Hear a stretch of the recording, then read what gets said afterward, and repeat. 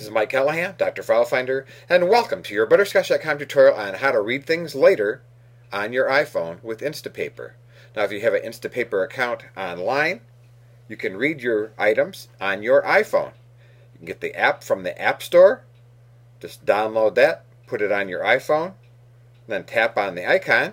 You see your columns, the items that you've marked to read later, items that you've starred, and items that you've already read that are now in your archive. On the iPhone, it keeps the last 10 things that you've archived.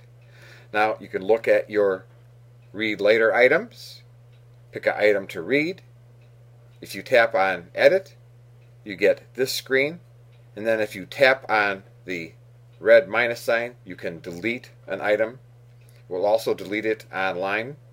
You can go into Settings, you can change dark interface, you can change the font, have rotation off or on, have it update automatically, have graphical pages or not. If you go down a little bit further, you can install Read Later in Safari, and then it shows your account information. And if you wish, you can clear and re-download articles or log out and clear articles. So, this is Instapaper for the iPhone, and that's all there is to it.